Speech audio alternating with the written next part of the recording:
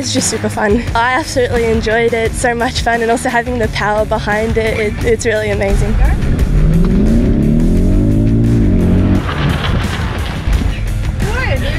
I'm finding Ricciardo's races a really enjoyable experience, not only for myself but for the young kids that come on board, because obviously motorsport can be very tough to get involved. So by having Motorsport Australia to have or run a program like this, I think it's fantastic for the kids that are coming up through the ranks.